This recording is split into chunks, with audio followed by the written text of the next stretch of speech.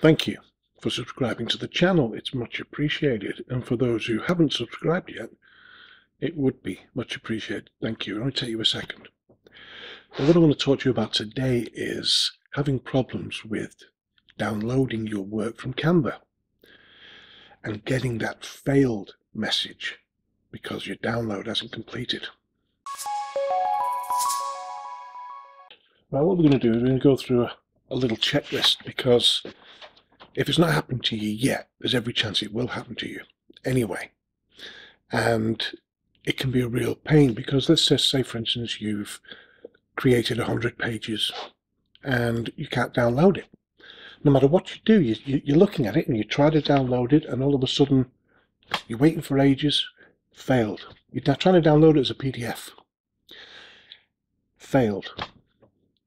And there's nothing worse. You get this message. And it's horrible, because you try again.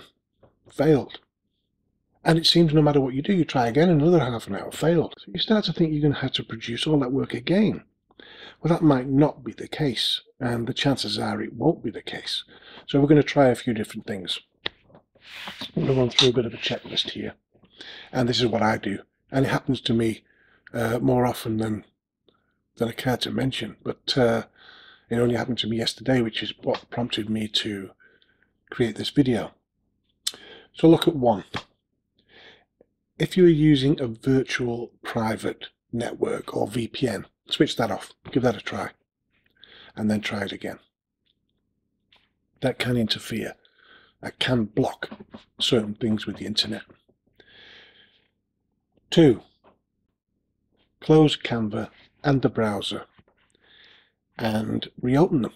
So don't close down your computer on this one, just close, save your work, close Canva and the browser and reopen it again. Don't open any other apps, just Canva, and try again. 3. Shut everything down. Close all your apps, close all your whatever you've got working, close it all down and shut down your computer. Give it a few minutes and reboot your computer. Open Canva on your internet browser, and only Canva, and try downloading again. Now, if you open other apps with it, it's draining, it's drawing from your computer. It could be interfering with the download, and that's why it's worth checking these things out first. 4. Try downloading at quiet times. Now, we're going through this checklist because we're going to hit the hardest one, or the one that you really don't want to do, because it takes too much time. I mean, it's okay, but it takes too much time. But it's a last resort, and it works. So anyway, so try downloading at quiet times, and you know the quiet times for your browser in your area.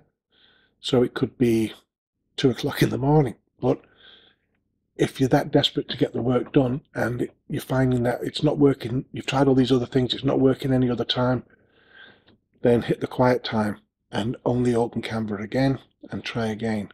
You'll be surprised, hopefully. 5. Try opening Canva in a different browser. Now, you could do these in any order you like, but I mean, I'm just giving you some ideas here. So you're having problems trying to download it in, say, Chrome. So open Bing or something else and look for Canva, open your app and try again in a different browser. And it can actually work, because you've got that much stuff in the cache, in the history, in the memory of the browser you're using, that it can interfere with your download. 6. Reboot your hub or router. Go to the plug, unplug it, and plug it back in again, and see if that makes any difference.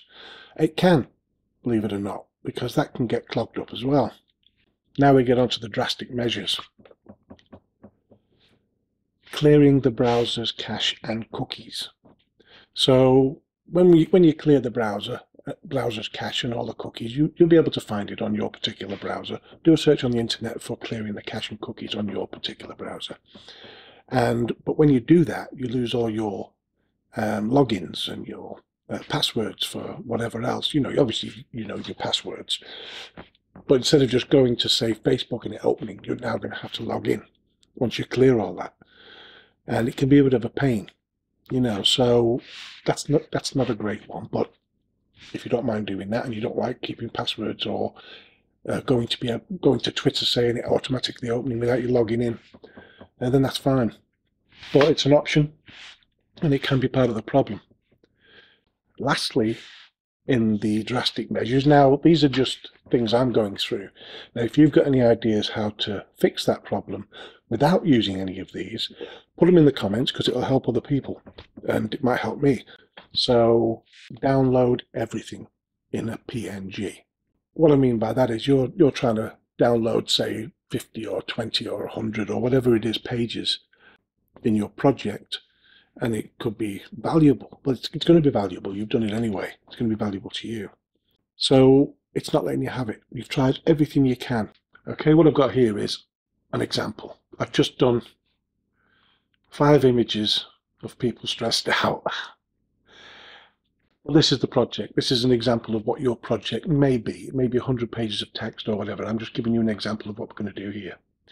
And it's not letting me download it. So now I have to do this. Go to Share, Download, PNG, all 5. Make sure that's all switched. All 5 pages here. It also could be whatever number. Download. You've got more of a chance of that downloading than you have something that's going to take a long time. Because sometimes if there's 100 pages of heavy graphic content like these images, it could be a gigabyte in size. That's going to take some time. And lots of things can interfere with your download in that time. So that can be part of the problem. And you're not going to get around that so easily. And it's the same when you upload to Amazon's KDP. The bigger the file, the longer it takes to upload, the more chance you've got of a failure and having to try again. And when it comes to Amazon's KDP, you may as well go through all these again on Amazon's KDP and try to catch it at the right time if you're using such a big file, or if you're having a problem with any file, really. Okay, so that's complete. And it's done it as a zip file. And here are all the images.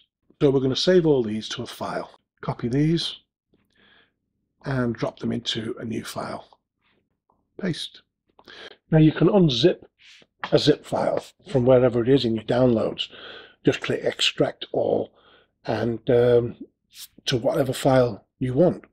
But I just do it that way. Sometimes it's quite easy. Right, so now what we're going to do is we're going to open a new template.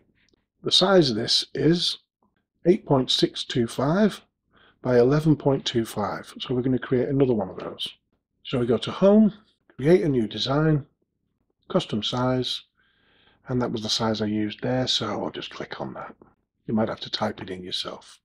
We're going to have to create as many pages. This is why I say it's a drastic one, because it can take some time, but it may be the only way around you saving your work. So now what we do is we either upload all the images in just the uploads bar, or we drag and drop them from the file, or we add this to a folder and add the images to the folder and get them from there. However you want to do it, we want to get those images that we've just downloaded into each of these pages. So for the sake of this video, I'm just going to drag them and stretch them to each corner. We know they're going to fit because it's the size that we had for the others. We can set them as background images if you wanted to, but what happens then is you lose some of your image. So if you've got text, or because it stretches it past the actual frame, the actual canvas.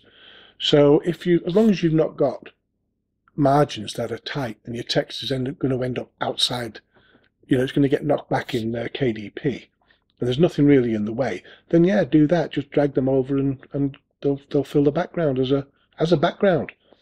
But if you've got things and you want to keep all the information you can, or as much of it as you can, within each page, then let me just detach that from the back, then just stretch it. Slowly stretch it from corner to corner, and do that for each of them.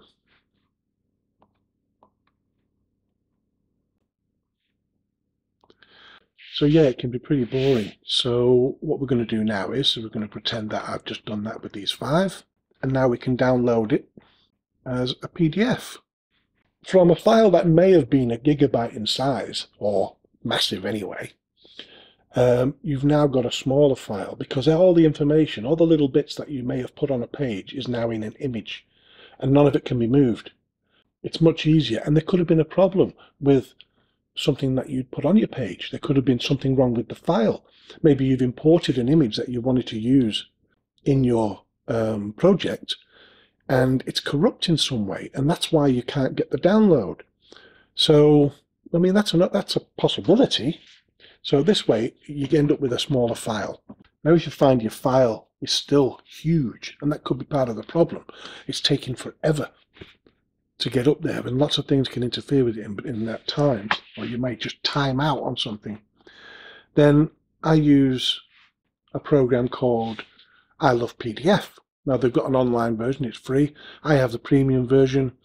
I'm not selling affiliate links or anything like that, so don't search for it.